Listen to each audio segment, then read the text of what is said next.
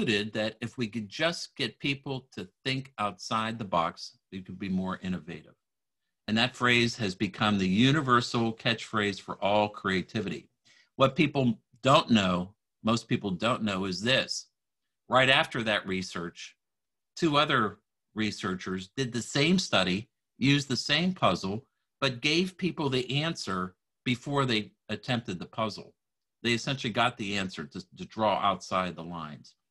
What do you think the success rate was of the people who were given the answer? Well, you would think it would be higher, right? You would think. Guess what? It's 20%. No change whatsoever. Thinking outside the box is a complete myth. And I want you to realize when people tell you to think outside the box, what are they really saying? Here's what's true. Here's what happens. When the human mind is sent outside the box in a vast, unconstrained space, it tends to overwhelm the mind. The mind suffers idea chaos or idea anarchy. It has a very difficult time searching for an idea in this too vast of a space. And what I'm going to show you is better thinking happens when we constrain our mind in a well-defined area using a set of tools to guide and channel our thinking for us. So where does this come from? And by the way, I'm going to encourage you to feel free to write things in the chat rooms. Stephen is monitoring, I'm monitoring the chat rooms, and I'll be doing some exercises where you'll be required to type into the chat room. So please find where that facility is on your Zoom. Let's learn about this idea of systematic creativity. If you look at some of the most successful people creatively in history, you would certainly think of people like the Beatles, for example. The Beatles sold more albums in countries like the US than any other rock band. And Paul McCartney, right here, Paul McCartney has not 1, but 2. At one time, he had 2 of the top 10 best-selling songs of all time. Billion-dollar selling songs. I mean, it's incredible to have $1 billion song, but to have 2, how do you do that? And it turns out in one of the several biographies about Paul, I found this comment. Here's what Paul said. As usual, for these co-written things, John often had just the first verse, which was always enough. It was the direction. It was the signpost, and it was the inspiration for the whole song. I hate the word, but it was the template. Paul and John had a series of patterns, formula, templates that they used to create all those great songs. And by the way, they're not the only creative artists that have used templates. Other songwriters, composers have used templates. Other types of artists like Salvador Dali or Pablo Picasso, if you look at their paintings, you will see an underlying structure. You would recognize a Picasso that you had never seen before. You would suspect it was a Picasso because why? You can see the underlying structure in it. Look at authors like Agatha Christie or Daniel Steele or William Patterson. Any of these prolific authors are using structures. They're using patterns. Poets, Robert Frost, they all use patterns, folks.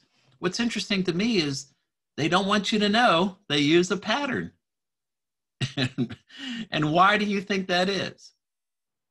Type it into the chat room. Why do you think they don't want us to know they use patterns?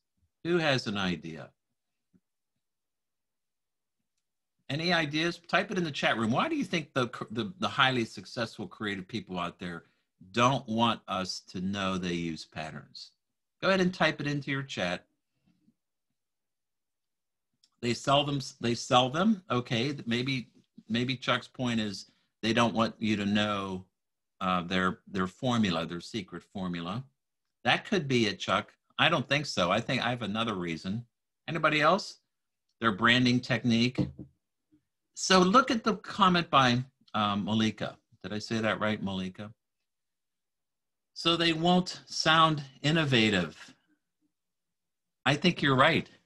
I think the highly successful people don't want you to know they use patterns because it doesn't seem creative. Using a pattern seems to take away, seems to cheapen the creative output.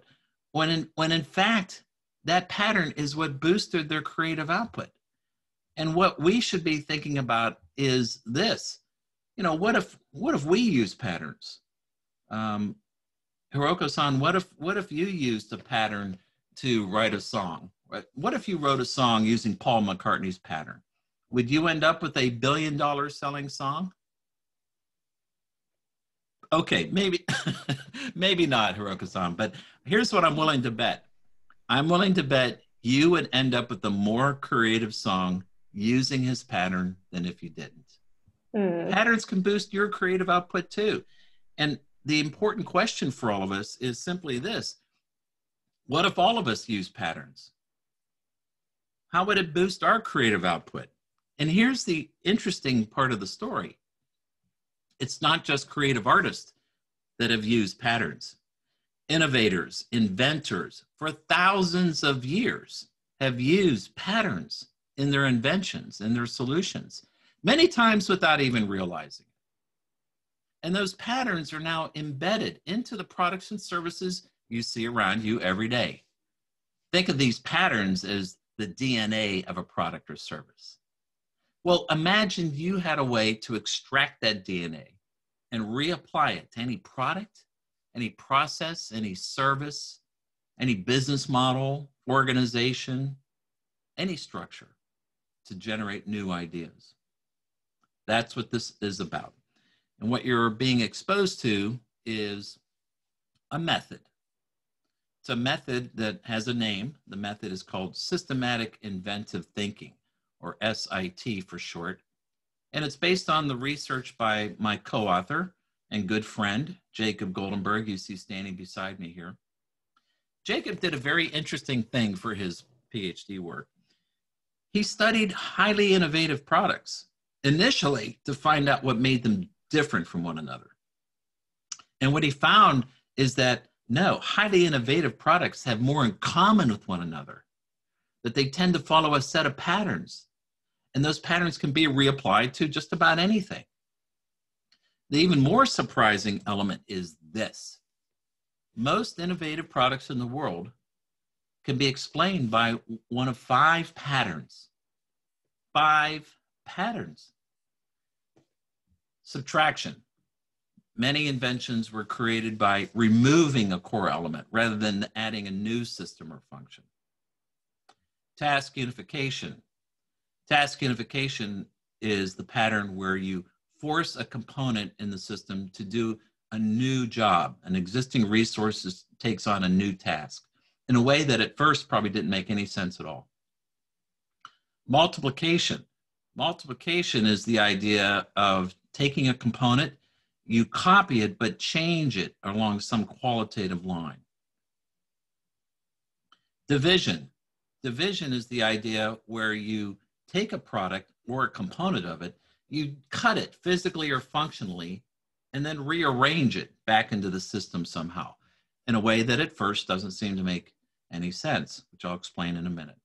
And finally is the attribute dependency technique. Attribute dependency is the pattern where 2 attributes of the system now have a correlation, a dependency. As one thing changes, another thing changes. So think about a product like transition sunglasses. Some of you may know this product. It's a product where as the light outside gets bright, the lens of the glass gets dark. Or in some of your cars, your automobiles, you have windshield wipers that speed up and change speed depending on the amount of rain that's falling. A classic example of attribute dependency. I'm going to share 2 of these techniques with you this evening. I'm going to introduce some key principles. Think of SIT as a set of 5 pattern-based techniques and some key principles. And by the way, I will be sending all these slides to your professor afterwards. So you have access to this and anything else in my possession. Okay, so let's move on. And again, don't be bashful. I'm going to call on you in a few minutes here to use your chat function and be part of the discussion here and contribute. Let's learn about these patterns and how to use them. To use these patterns, you have to buy into a very important idea. Here's that idea. Most people think the way you innovate is that you start with a problem and then you innovate to some solution to that problem. Problem to the solution. Well, guess what? What if I told you that in fact there is another direction of innovation? That in fact you can start with a solution that you don't know what it does and then work backwards and connect it to the problem that it solves. Now, I know that might sound crazy, but guess what? Humans are actually better at this direction than the other direction. Let me go off screen and see if I can prove that to you. All right. Let's do a quick experiment. I want you to imagine this is not a cup of coffee. Let's imagine I'm holding a baby's milk bottle. This milk bottle changes color when the temperature of the milk changes. So quickly, type it into your chat function. Why would that be useful? Quickly, type it into your chat function. Why would that be useful?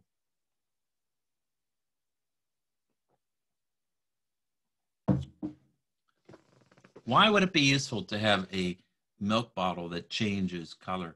Even if you haven't typed it into the chat function, you must have slow fingers tonight. The answer, let's see what we got here. Yeah, so temperature measurement, mother can know the good timing of the feeding. Yep. So if you didn't type it, I'm willing to bet you were thinking it immediately. You would know if the milk was too hot. You would know that the baby might not be safe. And any audience anywhere in the world immediately gets that same connection. Now let's do it again, but let's do it this way. What if I had said to this group of 36, what if I had said to you this? Hey folks, let's come up with a way on how not to burn a baby with milk that's too hot. How long would it take us in this room? I see Chuck thinking, how long would it take us in this room, in this Zoom room, to come up with color changing milk bottle? How long? A long time, a very long time. Yep. And I see many of you acknowledging that. It would take much longer than the other way. And so here's the other reality is we may never come up with a color changing milk bottle. But given the configuration first, we very fluidly connected it to the benefit. And so you already have this ability to go from the configuration, no matter how weird it seems, and connect it back to some benefit. That's what this method is all about. Let me go back to sharing my screen. And Stephen, if you could just give me a thumbs up that you see my slides now. Okay, good. All right, so let's talk about this idea. Here on this slide are the steps that you follow in your brain, the cognitive process that we follow. It's called function follows form. I'll explain that in a minute. To use the SIT method, we start with an existing situation. That situation could be a product, like a milk bottle. It could be a program, like an MBA program. It could be a college. It could be a factory. It could be a marketing campaign. We define what we call the closed world around it. We draw an imaginary boundary around it. And I'll explain what that is a little bit later tonight. When we define the closed world, then we apply a thinking tool. We take one of these 5 techniques that I just told you about, these patterns, and we apply them to the thinking tool. We apply the thinking tool to the existing situation.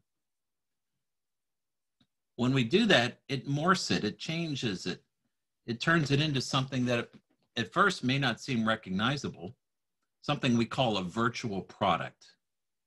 And we're going to do an example of this in a minute.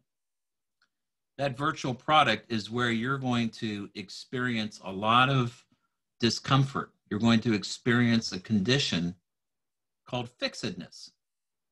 It's not going to make sense at first. You're going to shake your head and go, well, that's stupid. Fixedness is a cognitive bias that we all have, and you can't get rid of it. Fixedness is how we understand our world around us. And when we see something strange, our fixedness kicks in and calls it out as strange. And that's the step right here where you're going to experience that. No matter how strange it is, we then ask ourselves two questions, but always in this order. The first question we ask ourselves simply is, should we do it? What would be the benefit of a color-changing milk bottle? Who would want it, and in what situations? Are there benefits of cost, of time, efficiencies? I call this the market filter. We don't waste our time. If there's no benefit, then throw it out. If we find a benefit, then and only then do we ask ourselves the second question, which is, can we do it? Is it feasible? Do we have the know-how, the materials, the science? Are there regulatory barriers or intellectual property barriers? What would it take to create a color-changing milk bottle? I call this the implementation or technical filter. If you have a great idea, you still have to be able to have some sense of being able to do it. It has to be feasible, or throw it out. Don't waste any more time on stupid ideas. You allow yourself some adaptations, which we'll see in a minute. You iterate around this. If you do this in a systematic way, you end up at the end with what I would consider, and only then would I consider it, an idea. Now, this thinking process has an interesting name. Function follows form, which is backwards from the normal way you hear that. Normally, we hear this as form follows function. But here, I hope you see that we're turning that around. We're creating the form first, color-changing milk bottle, and then figuring out the function it can perform. All right, let's practice this. Let me go off screen just for a minute. I'll stop sharing just for a second. And let's see if there are any questions or any thoughts.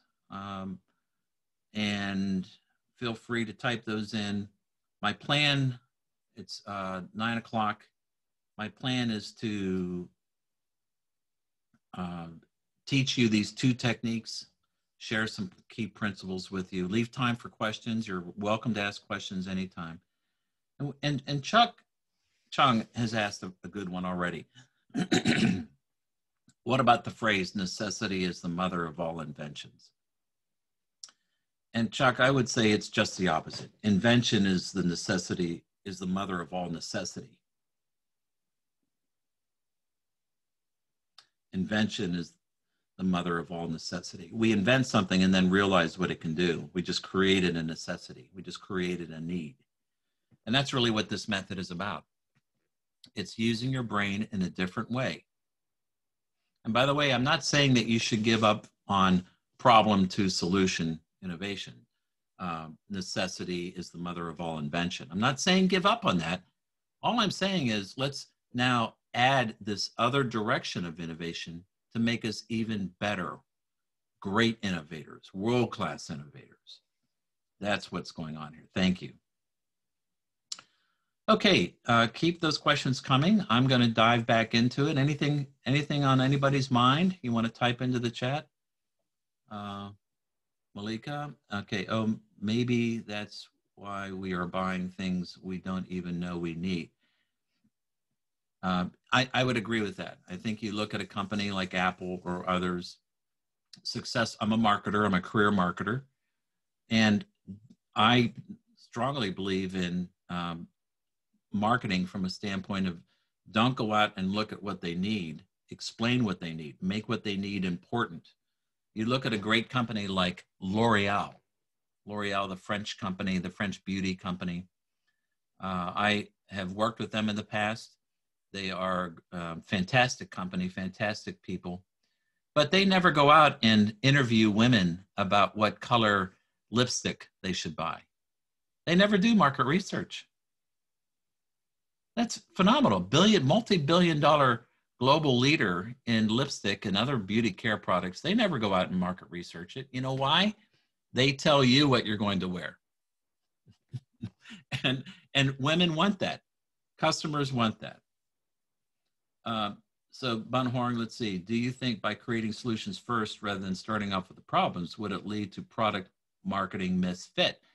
And that's a wonderful question. I would tell you that if you do the thinking process I just explained correctly, you will identify the solution as having a benefit or not, right? The very first question. If it doesn't have a fit, throw it out. Now, what's interesting is I'm not saying that you shouldn't test your ideas. I think what's also interesting is that, you know, many companies, where do many companies go to get ideas? They go to customers, and guess what? Customers don't have a very good track record of giving you ideas because they have fixedness too. Now, I'm not saying you shouldn't talk to customers. What I am saying is that our fixedness prevents us from seeing opportunities. You need a structured tool to get to use your brain and help you overcome the fixedness to see opportunities you wouldn't have seen otherwise.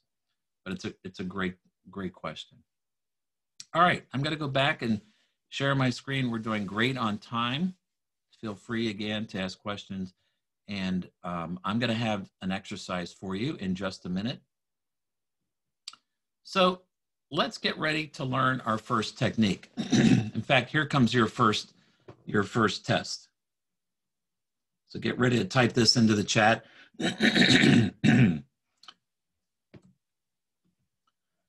I want you to take a look at these 4 items and tell me what they have in common. Here you have a package of powdered soup. Here you have a contact lens. Here you have a child's high chair, a child's chair that would fit on the edge of the kitchen table. And here you have an exercise bicycle. Now I want you to look at these 4 items, and I want you to type into the chat function, what do they have in common? What do they have in common? All right, I'm going to stop sharing here and see what anybody says. Let's see. The things that people use every single day. This is true. So Kanha has an interesting answer. I'll come back to that. Human needs. This is true, but not what I'm looking for. Any other guesses? Any other guesses?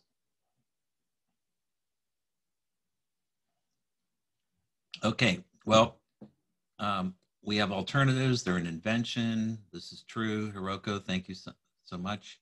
Instant fix from Malika, yep. Yeah. So Kim Hong, yeah, you're right. Subtraction, and so Kanha said this before too. It's the subtraction technique. Let me go back to my screen and show you what it is. This is exactly right. All 4 of these elements can be explained by one of the 5 patterns, in this case, the subtraction pattern. So take a look at the powdered soup, for example. What has been subtracted to create powdered soup? If you've had powdered soup before, you know it's the water, the liquid. What has been removed or subtracted from the contact lens? Well, it's the frame that sits on your face, right? That you no longer need. What about the child's high chair? Of course, it's the 4 legs And what about the exercise bicycle? You should see that it's the rear wheel. All four of these items can be explained by the subtraction pattern. Subtraction is defined as removing a core essential element rather than the addition of new systems or functions. It's taking one of the components one at a time and imagining it no longer there. Here's how we do subtraction. We start by listing internal components, the things directly attached to the system or function. Then we take one of those, preferably an essential one, and we'll do an example in a minute, and imagine it being no longer in the system. We remove it. That creates that virtual product, that thing that's going to make you feel very uncomfortable at first. Then we ask ourselves two questions, always in this order. The first question always is, should we do it? What would be the benefit? Who would want it? And in what situations would this make sense? If we find a benefit, then we ask ourselves, can we do it? Do we have the know-how, the ability? Is it feasible? Now, if necessary, with this technique, you can replace the function, but not with the original component that you took away. You can replace it with something else in the immediate vicinity. I'm going to define this thing called the closed world for you in a few minutes. And then you modify the new product to improve it. Okay, so let's practice as a group. I'm going to engage all of you. So I'm sorry, you're going to have to put down your whatever it is you're holding, maybe your evening dinner or your smartphone. And I'm going to ask you to answer this question. Let's look at an everyday product like this. Just a typical flat screen TV. Now, to use subtraction, what we would do is we would make a numbered list of each element of the TV. And so we would have things like the screen, and we would have we'd have the brand, we'd have the stand, we'd have the frame. There are inputs. There's a remote control, right? So we'd make a numbered list of all the components. Pretty straightforward. Now, once we make a numbered list, we have to imagine removing one of them. So I'm going to call on Hiroko-san, if you don't mind. I'm going to ask you to imagine removing one of those elements. So type into the chat room, Hiroko-san, what would you like to remove?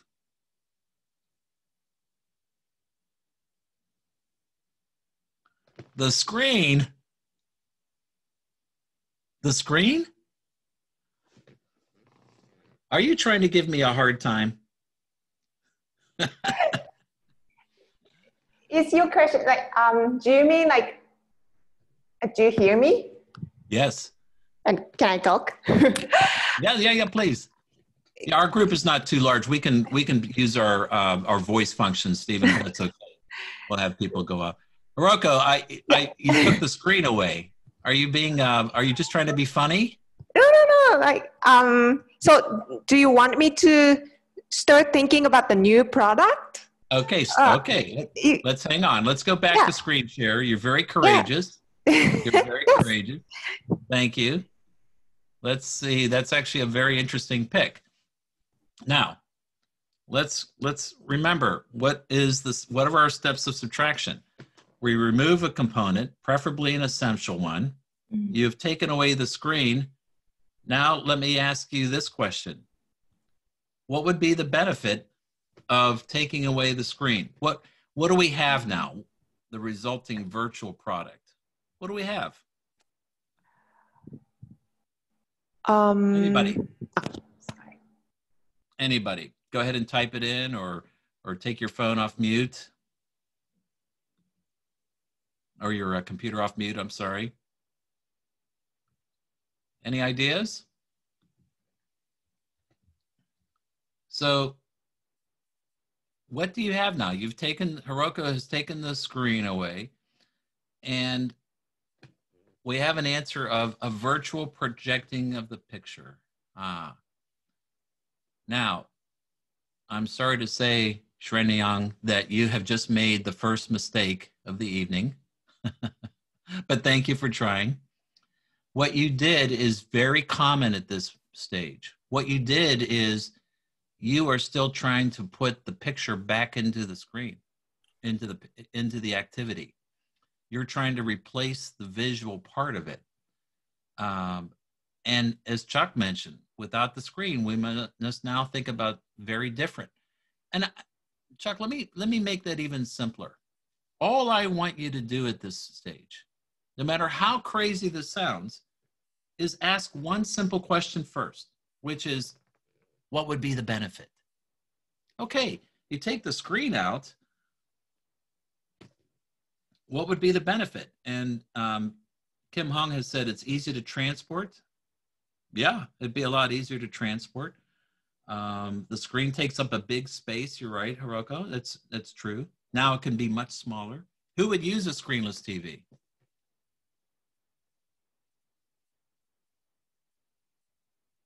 Who would use a screenless TV? It's for all of you. Put your phone. Go ahead and open your mute if you'd like, or type it in. Astronauts, maybe. Those who live in small rooms, very good. Shrinkable frame without the screen. It'd be much smaller, you're right. But who would use a screenless TV? Go ahead and say it. I know you're thinking it. You're probably thinking people that might have visual problems, disabilities, people that are blind. That may be true. What about all of you?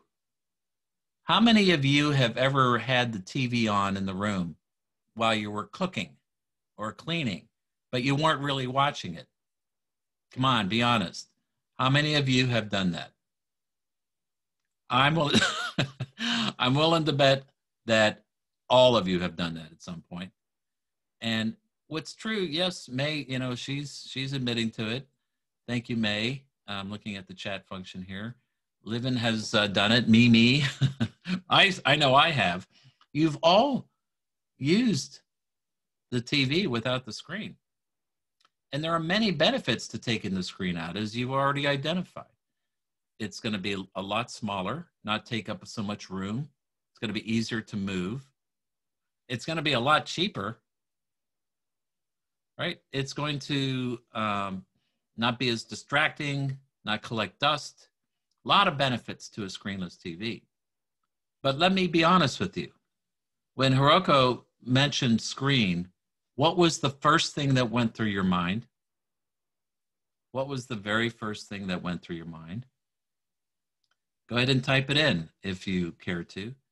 I'm willing to bet it's not a TV anymore, right? And that's a very common reaction to it. Okay, so somebody says it's like a radio. And that also is what I would consider a mistake. I don't want you to do that. Mistake meaning, here's what happens when you use this method, when this technique in particular. Your mind does one of two things, and we have seen it. Your mind first rushes in to try to rescue it by replacing it with something. Or your mind tries to explain it with the closest thing that it resembles. Taking the screen out of a TV now makes it like a radio. And we don't want you to do that. We want you to resist that, because once again, you're letting your fixedness creep in. And so this technique will create configurations that at first don't seem to make any sense. And guess what? A screenless TV already exists. It's called satellite radio.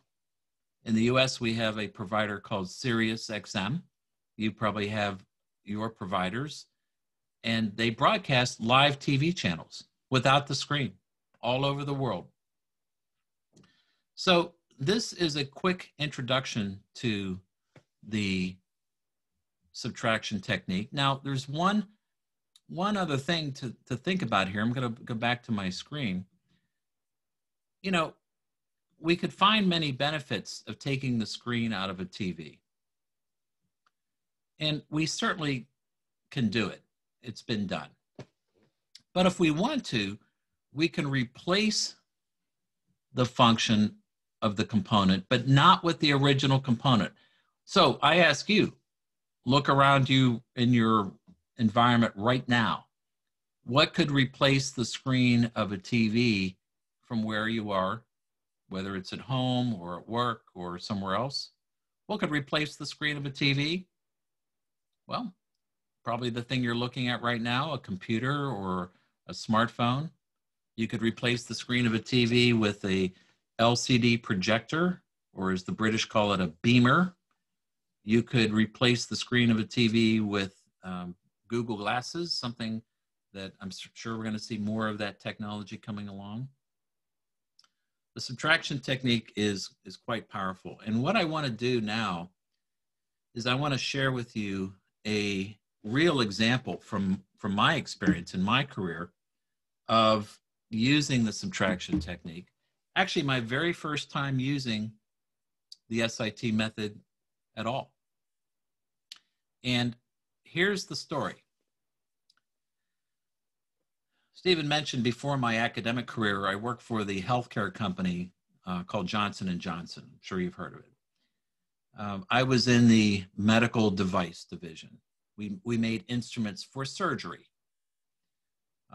And it was about a $4 billion US division of J&J, very big division. We decided to expand our business and get into what you see here. What you see here is an anesthesia machine. This is just a CAD/CAM rendering, a prototypical drawing of this machine. It didn't exist at the time. This machine administers anesthesia during a procedure like colonoscopy or some sort of plastic surgery or dental. And it's quite innovative already. It's innovative because it does the anesthesia without the anesthesiologist.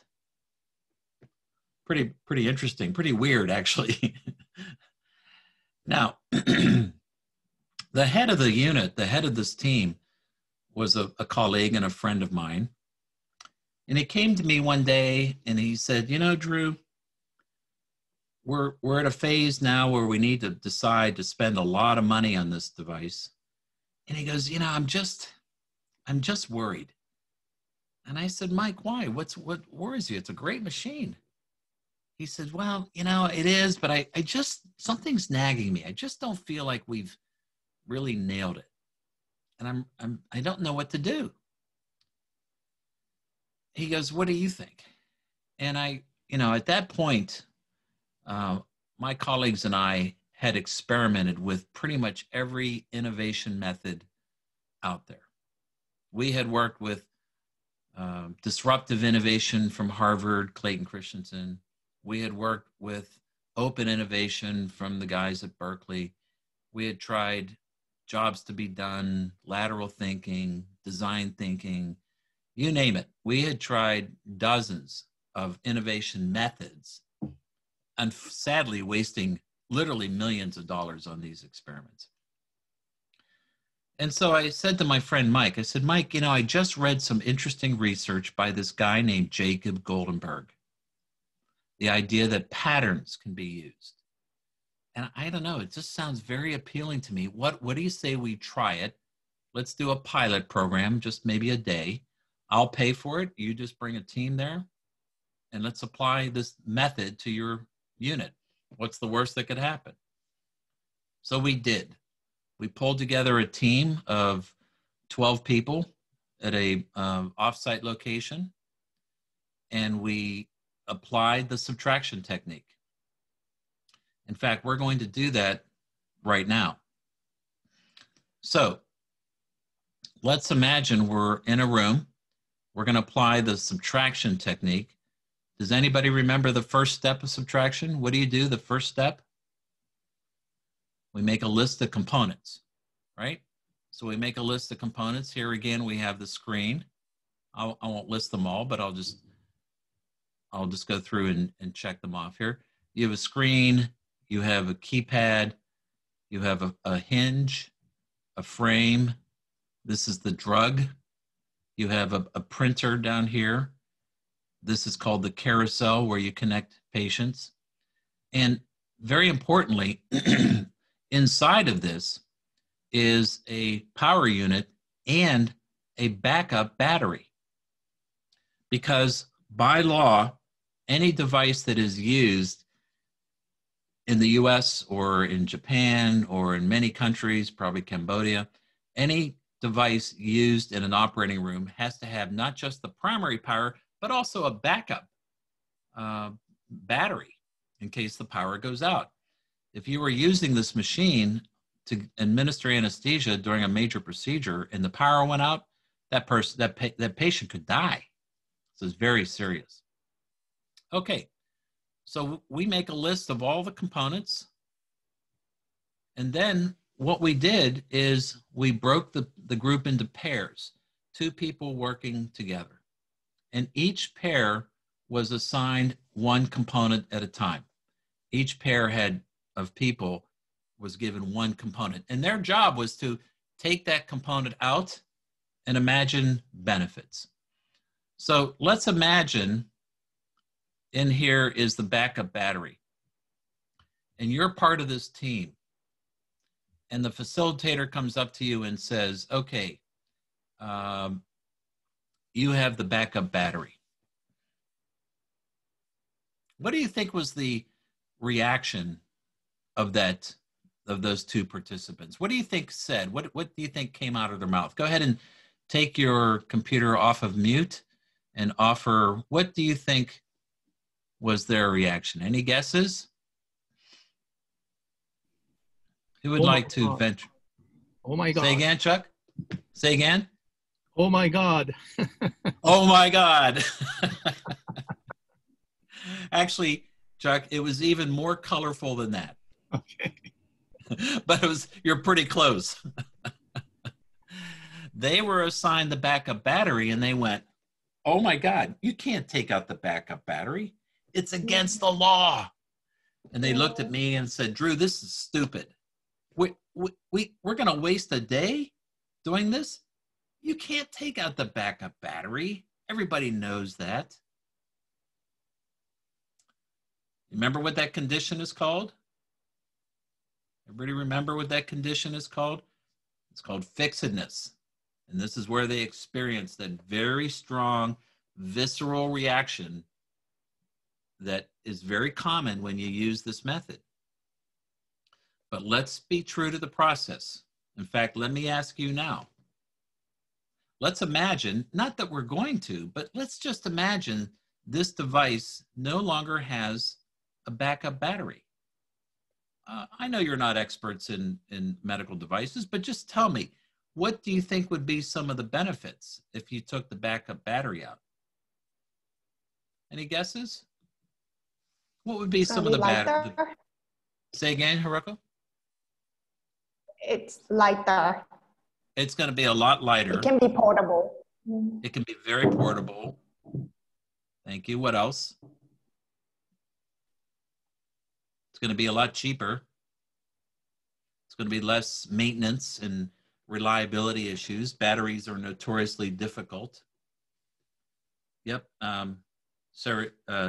Sheree Worth, thank you. It's going to be smaller, lighter, cheaper. Thank you, Chuck. Yeah, very, very much so. In fact, what the engineer told me was fascinating. He said, Drew, the backup battery is most of the space in this unit inside. He said, if you really could take out the battery, you wouldn't believe how incredibly simple this project becomes. Okay. Now, great. So there's a lot of benefits to taking out the backup battery, but we have to go to the second question. The second question is, can we do it? Well, we can, but what's the challenge?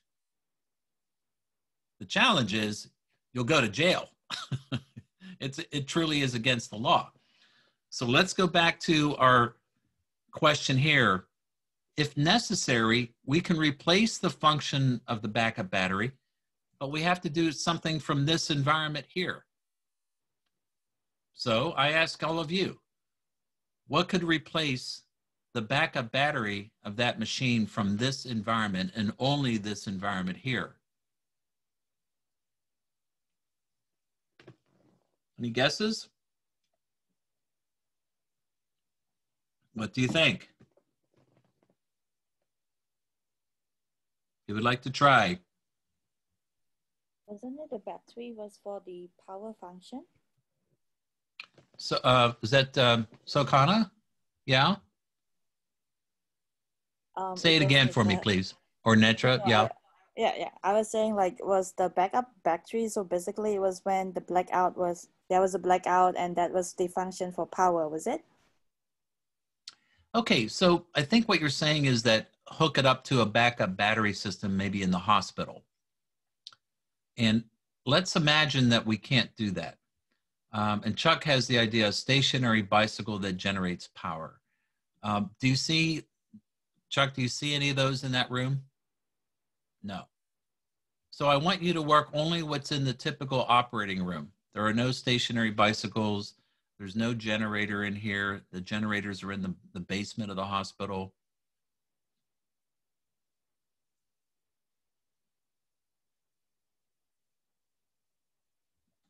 Other tries? What could replace the backup battery from just what you see here?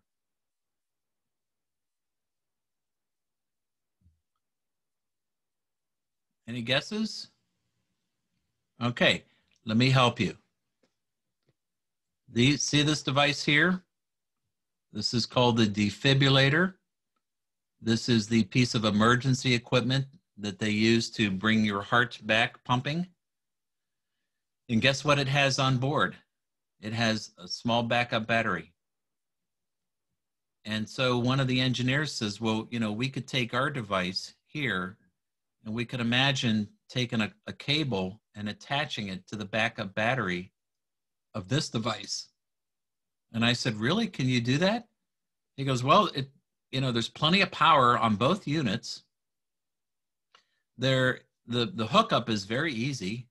We don't have to change anything. And all of a sudden, you could have seen the look on people's faces. They all went like this. Oh my God. Oh my God, to use Chuck's comment. They were stunned. They had never considered something like this. And what's interesting is we weren't done. We had more to do. Let's go back and let's look at this machine again. Let's imagine you were part of the team and you were assigned the screen. Okay? First of all, imagine you're one of the participants and you're told that we're going to remove the screen. What do you think was their reaction, their first reaction to that assignment? What do you think was their reaction? Any guesses? It was a lot stronger than, oh my God. It was very angry. It's impossible. Think it's impossible. They were stunned, right, Paul? They were absolutely angry about it. They were looking at me and they were saying, "You want to take out the screen? Do you know how many hundreds of thousands of dollars we have spent on market research to develop the most perfect screen in the anesthesia business? Anesthesias have screens and ours is going to be the best in the industry." I'm not sure I understand. Stop. My watch is talking to me. Yeah, they were very angry about it. And once again, why? What were they experiencing at that step? Very strong fixedness, once again. And this is what this method does. Folks, here's what's true. Think about the creative act. What is the creative act? The creative act happens when two previously unrelated things come together. When two things are sort of forced together and made to work. And you see it many times all around you. You will see it creative things, and you'll realize it's the combination of two or more things. And that's all this method does. It forces you to combine things that you wouldn't do on your own because of fixedness. You would resist doing it. It wouldn't make any sense to you. And fortunately, the method does the work for you. So let's go back to our anesthesia machine. Let's imagine now we're going to take out the screen. Not that we're going to, but if we did, what do you think would be some of the benefits? Well, I'll help you here, right? It's going to be lighter. It's going to be cheaper, more portable, right? Smaller, very good. And yeah, what would be another very important benefit if you took the screen out? I'm gonna wait to see if I can get anybody to identify it. What do you think would be a really important benefit of taking the screen out? Who has an idea?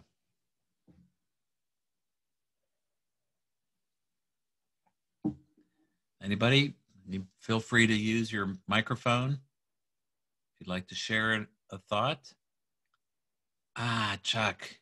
Boy, Chuck, I don't know where you are, but you're really on it right now. You look at what Chuck wrote. You don't have to take your eyes off the patient. If you didn't have a screen, you wouldn't have to look at it. Very good. You may have, I think you may have read my book. No? Okay, good. Very good. One of the marketing people said, oh my God, you wouldn't be distracted.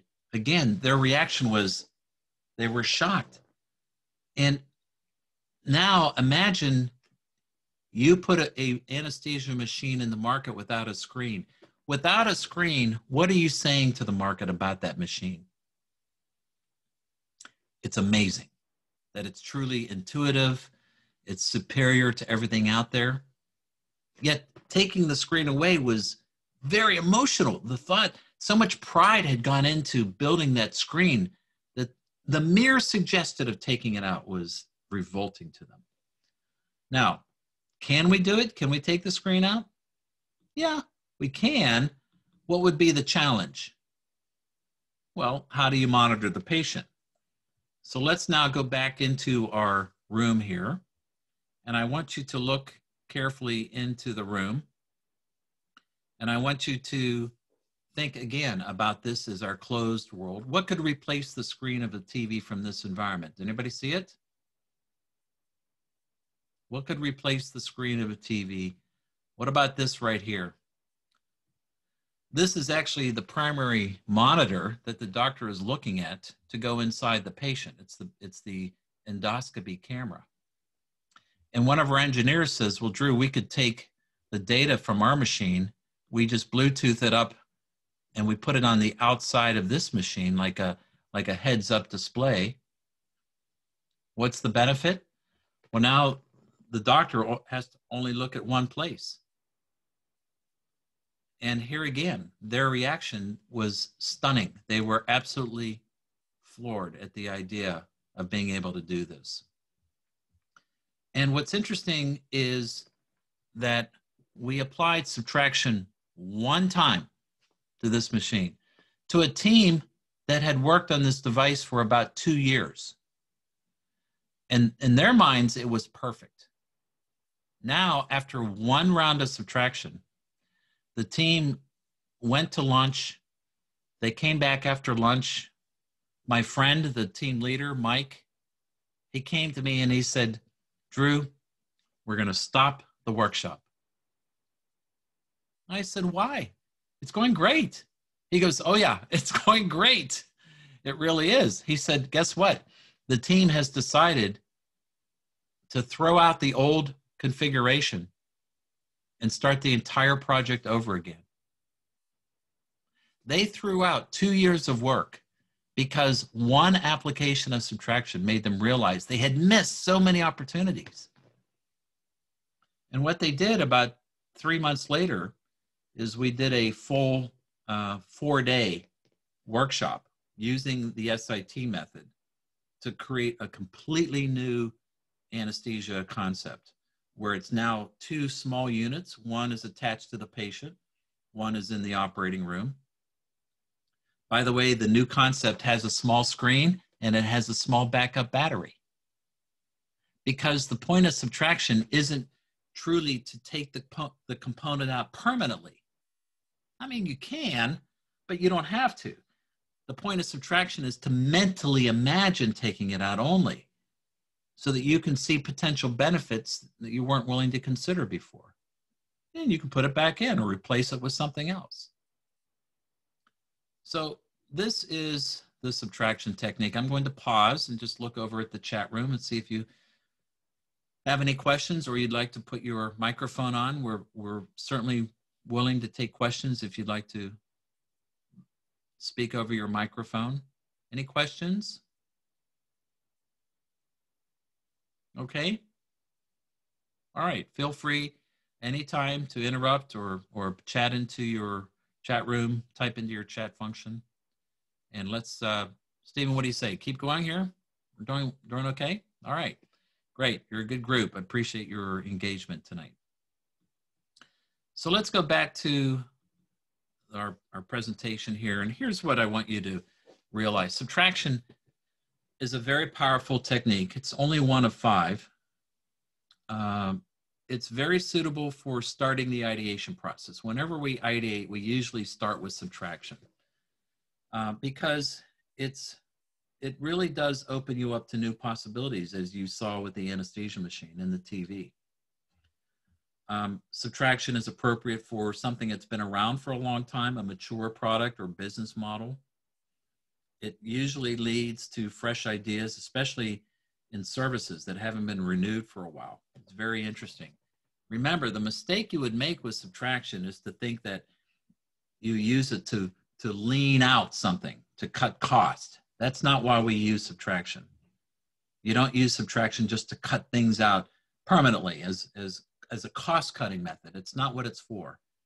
It's to take out something essential to see what you could do with all the remaining components.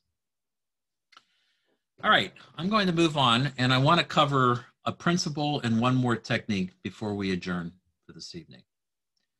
And the principle I want to cover with you now is an important one. They're all important, but this one is very important. You've heard me refer to it before. You've heard me refer to the closed world. It's a principle. What the principle says is this: when solving a problem or creating a new solution, one should strive to use only those resources that exist in the product or system itself or in its immediate vicinity. What that means is this: when solving a problem, the further away you have to go to get the solution and bring it to the problem, the less creative it's going to be. The closer the solution is to the problem, the more creative it's going to be. In other words, there's an inverse relationship between the proximity of the problem and the solution and its level of creativity. Think of the closed world as an imaginary boundary. It's an imaginary zone, an imaginary space that you get to draw. But once you draw it, you imagine yourself stuck there. You're put there and you want to stay in there. Now, let's do an example. Let's see if I can prove to you this point about how creative solutions happen closer to the problem, in the vicinity, the immediate vicinity. I want you to imagine you're driving around Cambodia, you're out in the countryside, and you get a flat tire. And I see Hiroka-san smiling. Hiroka, have you ever had a flat tire? Not myself, but the bus, the long distance. Oh, it's been on a bus? Okay. All right. It was horrible. Okay. Now imagine you get a flat tire in your car. You go back to the trunk of your car, or the boot, as the British like to call it. You go back to the trunk and you take out all the things to change your tire. And when you put on this wrench here to try to take off the tire, you notice that the lug nuts, the bolts that hold the tire on are rusted, and they're rusted frozen solid. You can't turn. You try turning the wrench and you can't turn it at all. You try jumping on it, you try hitting it. Nothing seems to work. So what would you do? What would be your first reaction? Now, if you've read the book or know the answer to this, please hold it for the others. But go ahead and type in, what would you do if you had a flat tire and you couldn't take it off? What would be your first reaction? Type it in. What would you do? You call for help. Thank you, Brock. Yep. you call for help, or you ask for help. You find other support. Call Uber or call your family or friends. Maybe get a ride from somebody.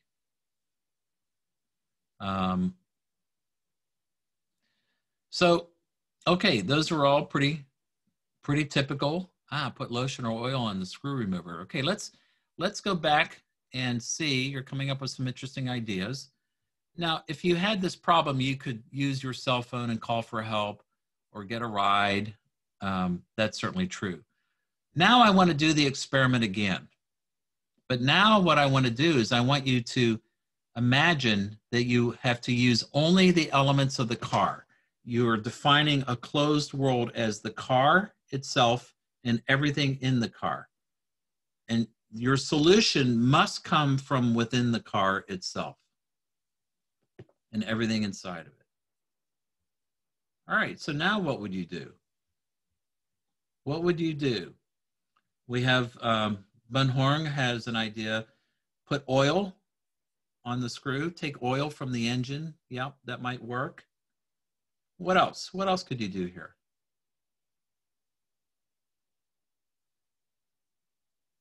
Any ideas?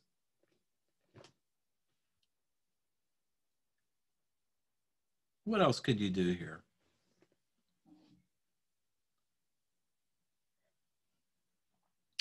Certainly could use oil. Another idea is actually brake fluid. Brake fluid does a very good job of reducing rust. Any other things you can use in the car? Any ideas? Try to change the wheel. Yeah, you've tried that, Kunket, but you can't. It's frozen shut, locked because of rust. Any other ideas? I'm looking at the chat room here. Who has an idea? What could you do here?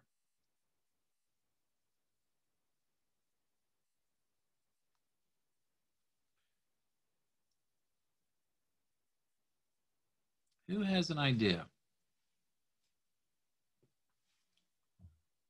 Okay. I hope none of you get flat tires. Let me go back and share my screen. Here's what some of my students in the past have said. They have said things like, well, use oil, which we had. You could use part of the car to give more leverage, to try to get more leverage here, more power. Or some people have said, drive the car with the tire wrench attached. In other words, rock the car back and forth, perhaps put a big rock or stone here. Some people have said use the cigarette lighter to heat these up, and they would expand, which is also a clever idea. Good, okay. Now let's do the experiment one more time. Let's imagine I'm going to constrain you to your closed world as just the elements that came out of the trunk of your car. And your solution must come from just these elements. You can only use the things that are in this diagram here.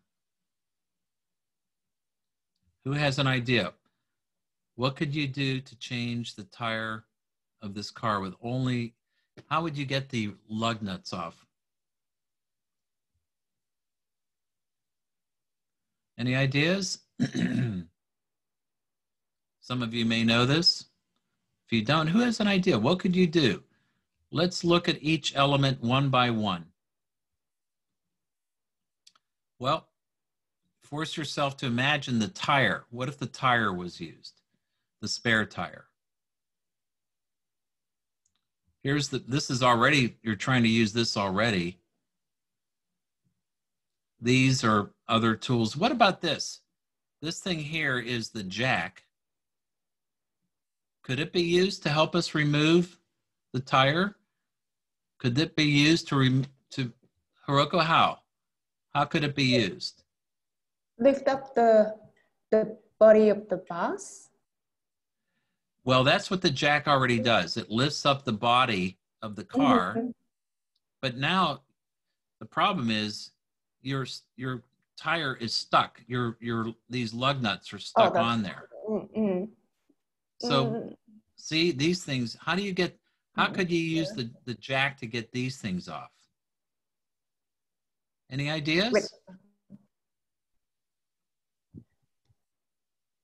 Any ideas? Okay, let me help you here.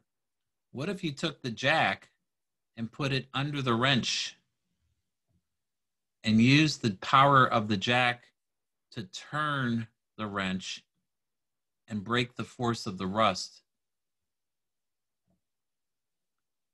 That's actually a very good solution. And it's a very feasible solution because the jack is powerful enough to lift a car. It is certainly going to be powerful enough to turn a wrench and remove the rust, the rusted bolt. This story is a true story. It was actually a story by my co-author, Dr. Jacob Goldenberg, when he was stuck in the deserts of Israel with his friend. And the two of them got a flat tire and didn't have a way to change it. And it was Jacob that came up with this idea of using the jack. And it led them to discover this very important principle of creativity called the closed world principle. And here's the interesting story about this. When you look at the solutions of using a phone, we would consider that a very far away solution, not very creative. And by the way, the best solution to a problem doesn't have to be creative. You don't always need a creative solution. The best solution may be completely uncreative. But if you want creative solutions, then you need to define and work within a closed world. Notice how we got closer in proximity. As we got very close in proximity to this final solution here, the level of creativity goes up. The closed world is an essential principle of the method. The closed world is so important that we consider it really the starting point of any discussion around creativity. What is your closed world? And I want to share a quick story. This is a client of mine, a pharmaceutical company called Eli Lilly. A few years ago, they contacted me and they said, Drew, we need your help. We are struggling with how to expand the use of our diabetes drug in China. And I said, okay, all right. I said, what's the problem? And they said, well, it's, such a big market. There's so many different issues. And I knew right away that the problem they had is a closed world problem, that they really hadn't defined the closed world first. So I sat the team down and I said, look, let's just think about this for a minute. Instead of all of China, maybe let's just pick one city in China and talk about it first. And they said, okay, Shanghai.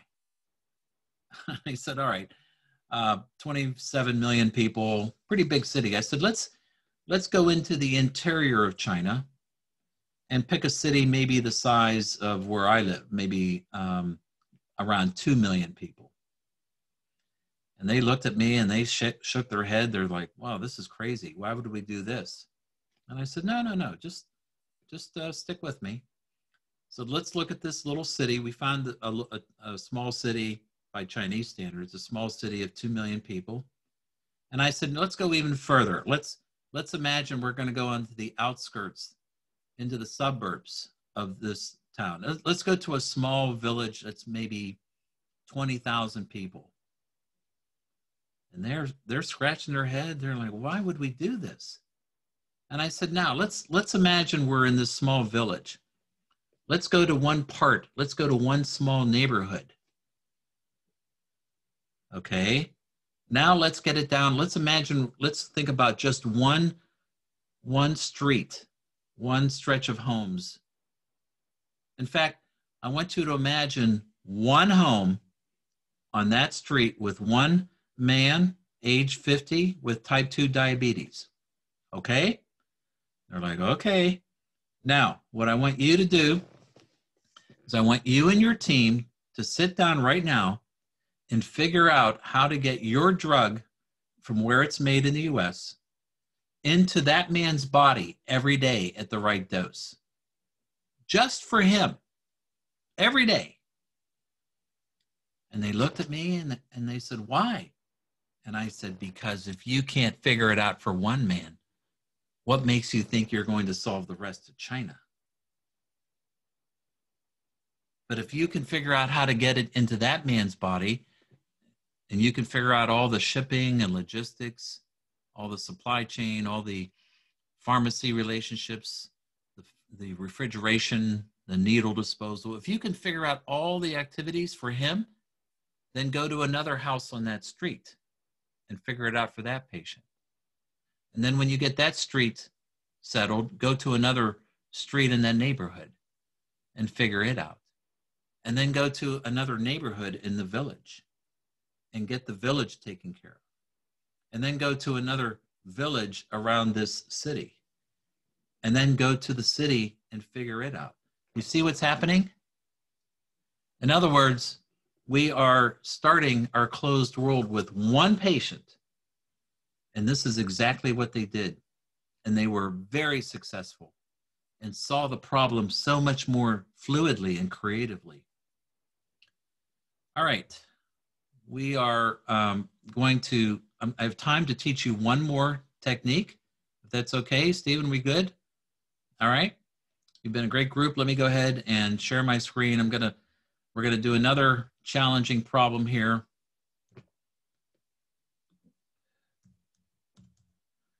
Okay. I want you to hear the story about a famous inventor. You may recognize this inventor. His name is Thomas Edison. And Thomas Edison was very wealthy. To get into his home, he lived in a very big mansion. But to get into it, you had to go through this gate. But there was something very odd about this gate. To get through this gate, you had to push really hard to open it up.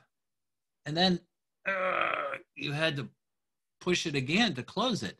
And it just seemed very strange that a guy like Thomas Edison would have this gate. And it wasn't until he passed away, after he died, they realized that Thomas had attached a pump, a small pump to the gate, so that every time it was open and closed, you were pumping fresh water into the plumbing system of his house. Now, it's a nice little story to demonstrate our next technique, which is called task unification. Task unification is defined as follows.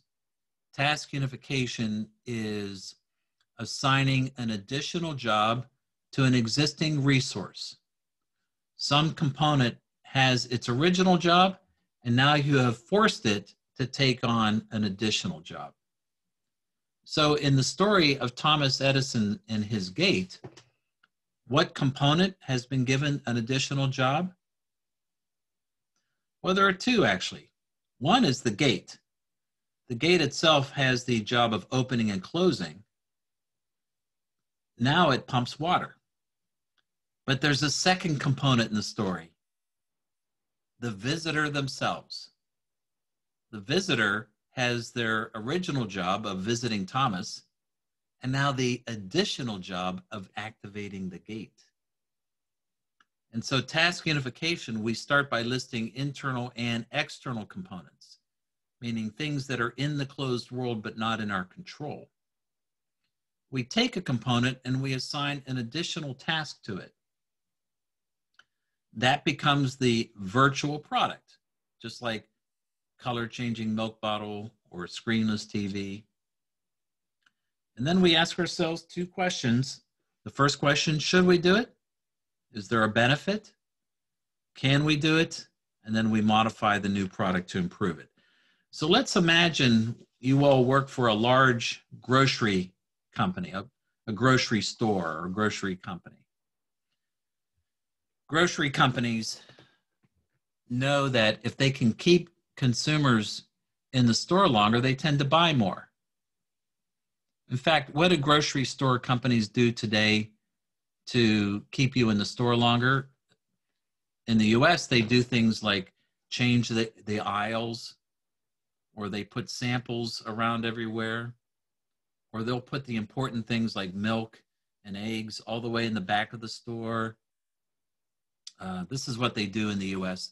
Now we're going to use task unification and see if it can help us be more creative. So what's the first step of task unification?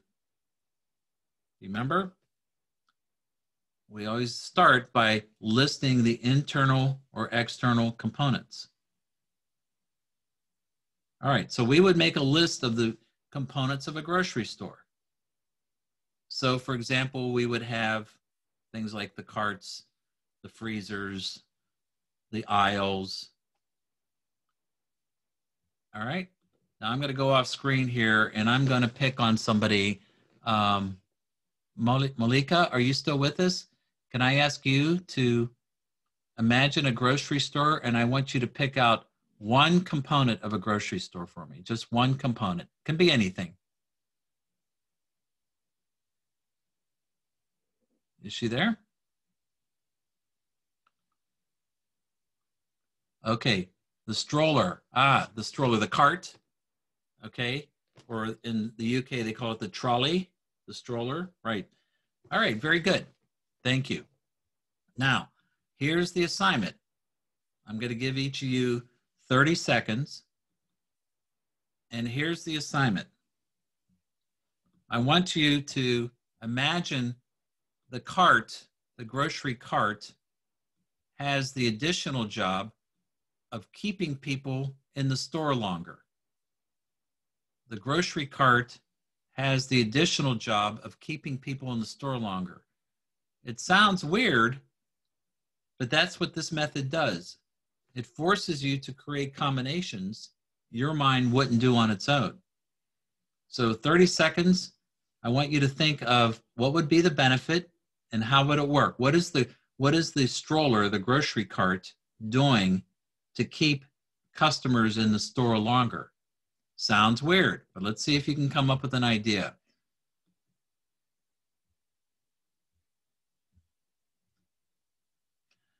Okay, so make the cart bigger and heavier to push.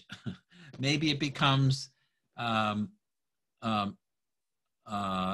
exercise equipment, or it's for people that need the stability. Maybe it's heavy because people that have a difficult time walking, now they can use it and give them stability. Chuck had an idea, keep track of the mileage and give out coupons. All right, so the cart keeps track of how long you've been in. Hey, Chuck, please don't ever do that, because my wife, she would never leave the grocery store. She would be pushing her cart to get those coupons. Okay, so Lee Hoare, Trey, thank you. Put the advertising of promotion on the trolley. Very good. Get people, maybe make suggestions. Very good. Keep going. We're not done. Let's think of other ways. Auto trolley. Okay, very nice. Shan Sophie, Mom. Okay, thank you. What other ideas do you have? Play favorite music. Okay, you could play favorite music, or it could be, Hiroka has the idea of using it as directional mini games. Maybe if you had kids in the cart, you can put little games in there for them. Or somehow the cart is part of an overall game, a hide and seek, or some sort of find the product.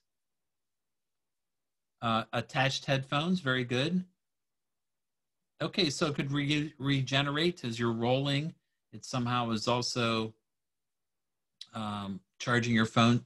Very good. So Chuck suggests matching items. So if you put this type of noodles in your cart, it gives you a suggestion of what kind of sauce you might want to use with it, for example.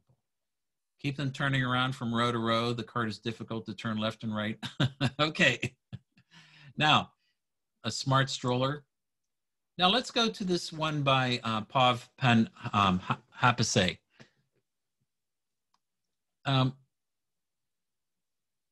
It's funny. Keep them turning around from row to row so the cart is difficult to turn left or right. Now that sounds silly. That sounds silly, but here's what I want you to do. This is what happens in workshops. Somebody will say something that is, okay, let's see what else he says here. Keep them turning around from row to row. Sometimes somebody like this will say something that sounds very silly, but now I want us all to take this seemingly silly suggestion from Pav. Keep them turning around from row to row. The cart is difficult to turn left or right, and no handle on the cart. Let's start with no handle on the cart. Now, not that it's a good idea or anything. All I want you to do now is give me one benefit of not having the handle on the cart. From the customer's point of view, the grocery store's point of view, now let's imagine a cart with no handle and customers love it. Why? What would be a benefit? Think about right now with the pandemic. Any ideas? What would be the benefit of a grocery cart with no handle? I don't care how silly it sounds. The cart follows you without touching. Okay, perhaps you don't have to touch it, right? You don't have to roll it. You can grab more products. You free your hands up. It follows along with you. You don't have to touch it because of coronavirus. Supermarket can now control it for you, perhaps. It uses a sensor. Okay, we don't want to worry about how we do it. All we want to do is look for benefits first. You can use your legs to control the cart. Don't worry about how it works. Worry about the benefit first. The benefits, you wouldn't have to clean it. You wouldn't have to repair it. You don't, so it's less work for the customer. Actually, it's a pretty neat idea. Take the handle off and the cart just follows along with you. And less parts, very good, Chuck. When the carts are mashed together, it's easier to store them together. There isn't the handle that gets in the way now. So this is a very, very nice idea of how the cart all of a sudden is providing more value for the customer. Very, very well done. This is how we would use this technique. I'm going to show you a video. So I'll, hopefully you can hear this video. Let's see if we can get it to play. And then I'm going to show you some examples of the task unification technique. All right, so here comes a video. Let's turn up your volume so you can hear this.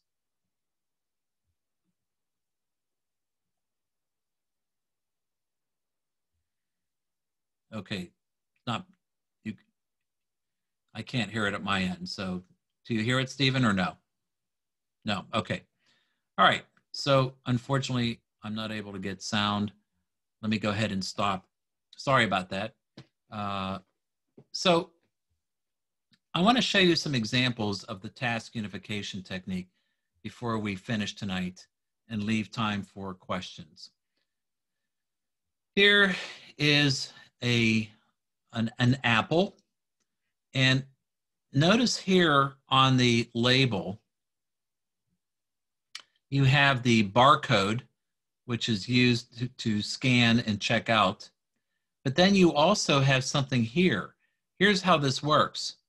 When you get home and you put the fruit under water to wash it in the sink, this label dissolves automatically and turns into a soap appropriate for washing fruit. I saw Hiroko's reaction, like, pretty good. Like, wow. It gets rid of that little sticky label. You don't have to peel it off, and it becomes valuable. A classic example of task unification. Does that, anybody have children? This is a baby's pacifier. Notice that the baby's pacifier keeps track of the temperature of the baby. This is in Fahrenheit, but this would be used to track the baby's temperature. So now the baby has the job of taking the baby's temperature. Very, very useful. This is a concept used in places like Australia for changing your tire if you're not on a flat surface. Now, what's interesting about this is as the exhaust fills up the balloon raises the vehicle up. Here's my question to you. I'm stop sharing here. My question to you is, what part of that concept has been recruited? What part of that has been task unified? Go ahead and type it in. Anybody guess, or go on your microphone? What part of that concept has been recruited to do more work? You see it? The exhaust. Exactly right. The exhaust. Now, my question that I want you to think about is, how do we normally think about the exhaust from a car? Normally, we think about it as wasteful, as dangerous, as something to be gotten rid of. Yet here we're able to recruit it and make it useful. Again, a very creative solution of something in the closed world to create a value that wasn't there before. We use task unification a lot in marketing communications. This is a very, very popular candy around the world called Kit Kat. And this park bench, this bench has been made to look like a candy bar, a nice task unification. This is an example of a music store. The music store, here you see the security grate, and the security fence looks like the front of a guitar amplifier. This is what a musician would use to play guitar like I do. This is an example of a feature on many cars made by Nissan. Nissan.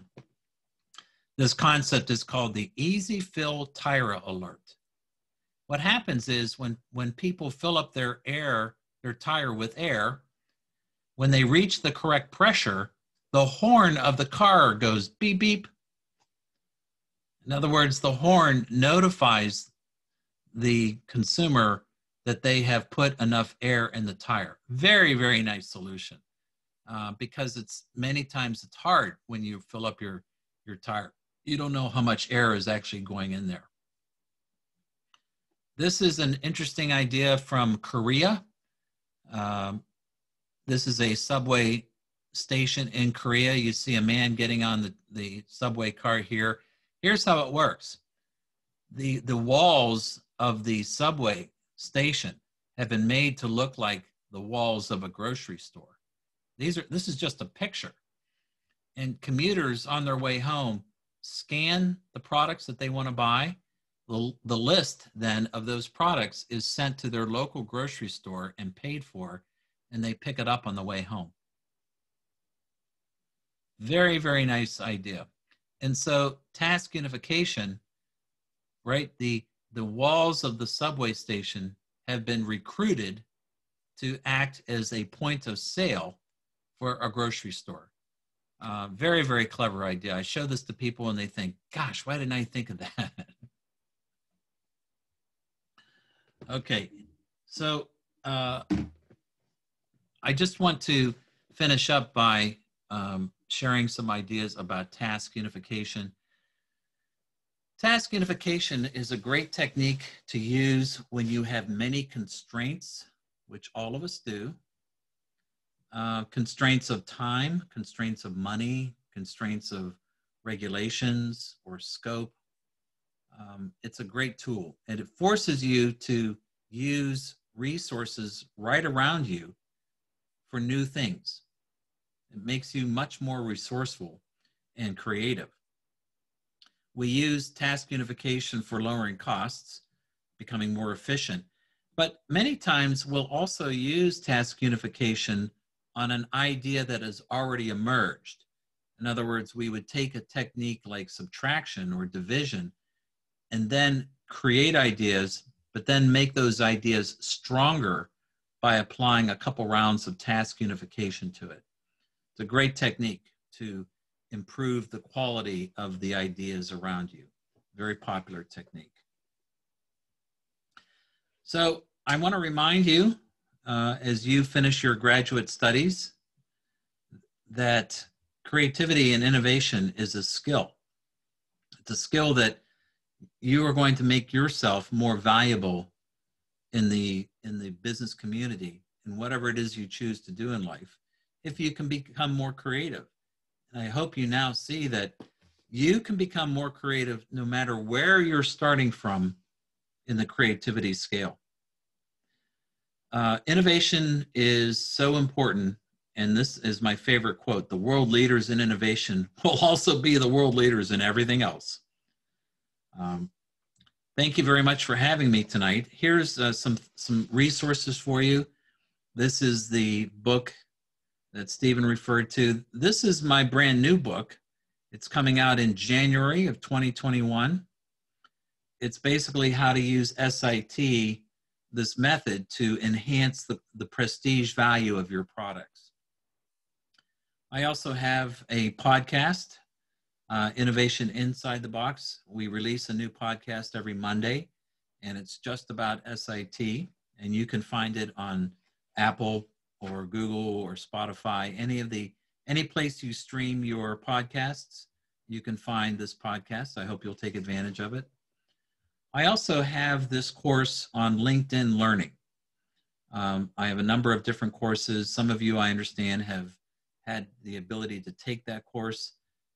That explains the SIT method very clearly. And between all of these resources, you have a lot of opportunity now to learn about this. What I would advise you too is you don't have to learn every technique. Just learn one or two and become very good at those rather than try to master all five right away. Be very good at closed world, at function follows form, and maybe task unification or division or something. Whichever tool you seem to like the most or makes the most sense to you, use that tool. Become very good at it. So let me stop sharing and ask and open it up to questions. Are there any questions that you would like to pose to the group? We have about 15 minutes, and feel free to use your microphone. I'd actually prefer that, but you can use either one. Any questions?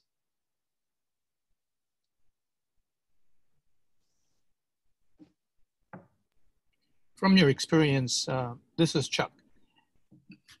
By the way, my internet in my apartment is so bad, I came out to drive to the nearest intersection here where I get the reception is good. So I'm sitting in this dark car. Anyways, I really appreciated your lecture tonight. Thank you. Your experience, what were some of the most difficult things that people found using these kind of methods? What did they have to really learn and come over? Yeah, the hardest part of the method is it's two things. One is accepting the fact that they have fixedness. Fixedness is not a bad thing. Fixedness is actually a good thing. You wouldn't want to get rid of your fixedness. If you are driving and you see a stop sign, you want to know what that stop sign means so you don't get hurt. So fixedness is how we understand the world. But when you want to be creative, you have to find it, recognize it, honor it, then break it. And that's the hardest part for people. The second hardest part is asking the questions in the right order. We always want to ask, should we do it? What would be the benefit of a grocery cart, of a trolley without the handle? Don't worry about how we do it. Don't worry about if there's sensors or this. And this is our first tendency, especially if you're an engineer.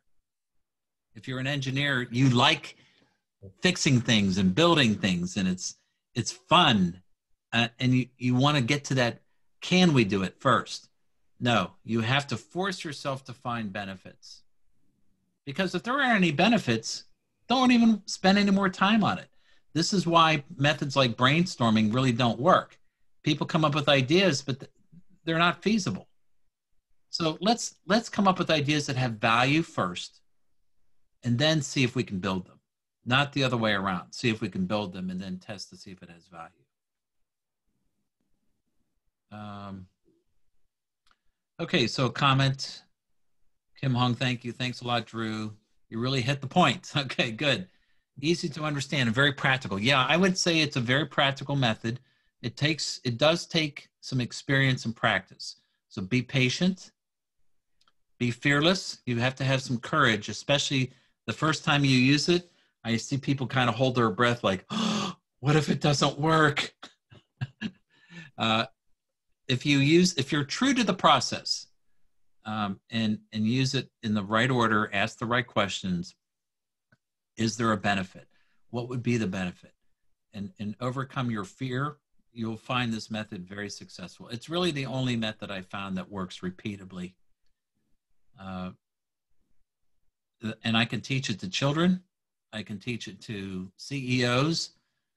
The children are easier than the CEOs. They use it better. All right, other questions? Feel free to take your microphone and use it. Sokan Ha, I see you've unmuted. Hiroko, do you have a question? Anybody? Yes, maybe. Well, it's a partly question, partly comment. I found your statement that we usually start from problem and then solution, but we should actually start from solution and then present it to those who have that problem. I thought that was quite interesting. Mm-hmm. And that was the reverse way of marketing that I knew. But I also thought it was a very realistic way to dig the hidden market needs. Sometimes people who have problem don't even realize that they have that problem. So right. If you show the solution, then that's the time when they realize that's their problem. They had that problem. So I thought it was really interesting. Yeah. And yeah, probably my question is, do you think that's applicable to any type of products or any type of markets? Yeah, any type of product. I did this presentation 2 nights ago for a group around the country in the US. And afterwards, I got an email from a lady from Facebook. She's head of their new innovation development. And her name was Sarah. I forget her last name, but she wanted to know if it could be used on software, on service applications. And yes, absolutely. Anything that can be broken into components. So we can take Facebook and imagine taking it apart, virtually taking apart and laying its parts on your desk. And then when we can break it into components, we can manipulate those components with one of the 5 techniques. And I've done this with Facebook. I've done it with Pinterest. I've done it with Twitter. It works very well. So just because it's a virtual or digital product, you can do it with PowerPoint, you can do it with Zoom. You don't go down to the level of computer code. Just like with the TV, we didn't go down to every little screw and every little piece of plastic. Just the major components.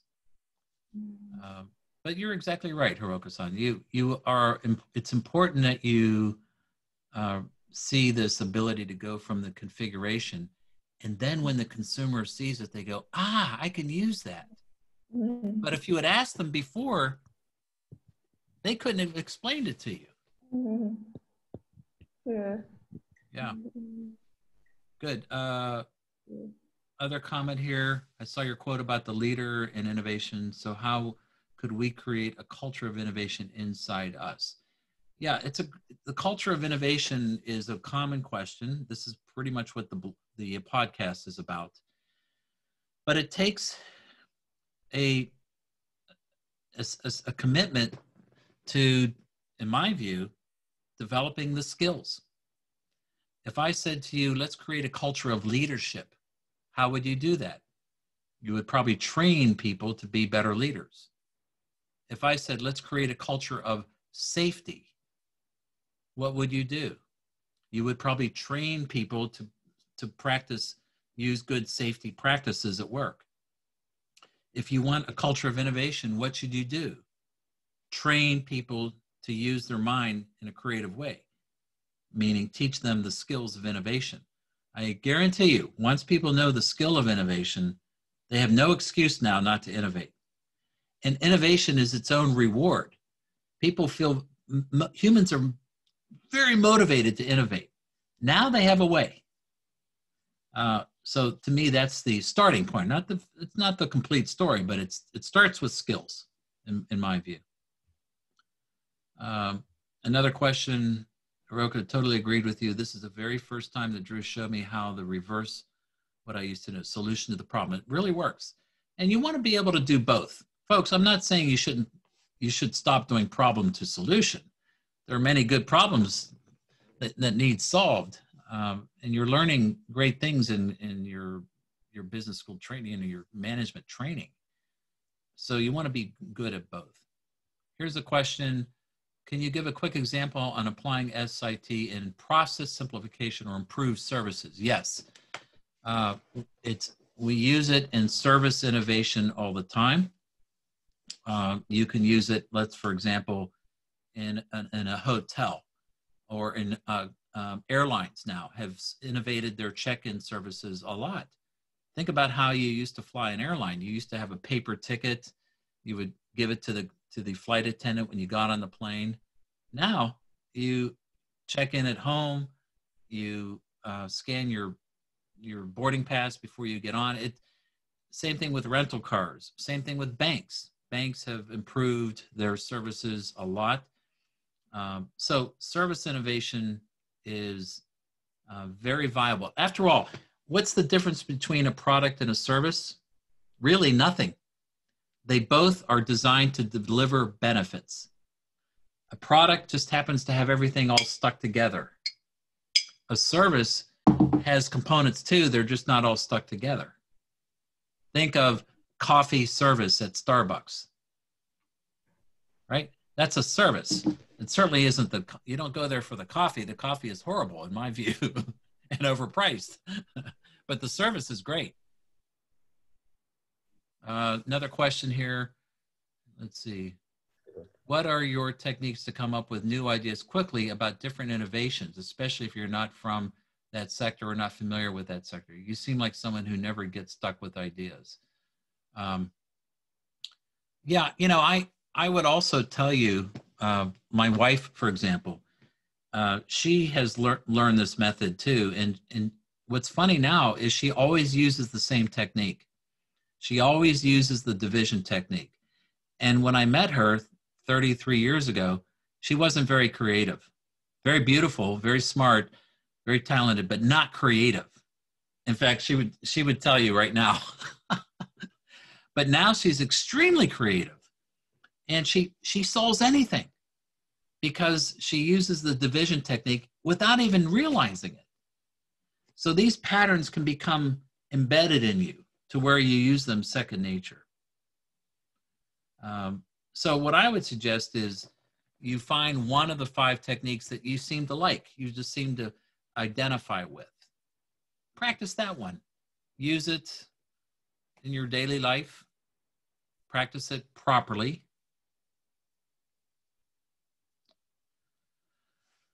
Okay, good. Well, we are about 3 minutes before ending here. I'm going to call on our moderator, our host this evening, Professor Patterson. So thank Professor, you. would you go ahead and take over? Thank you. Thank you very much, Drew. Thanks, everybody. This has been really good. And again, highly recommend the book. A lot more examples in the book. And also what I find is the more that you do the SIT method, when you walk out in society, the more examples you see of the different techniques, whether it's division and multiplication. So you start to become more aware of the technique just through observation in your environment. So again, thank you very much for your 2 hours. This is amazing. And again, highly recommend the book, the podcast, and also your website, www.drewboyd.com, where all of these materials are hosted. So again, have a great day. And again, all our participants for asking some amazing questions, much better than I expected. So our students are overperforming tonight, which is great to see. All right. Thanks, everybody. Have a good evening. It's been a pleasure. Thank you so much. Thank you so much. Bye-bye now.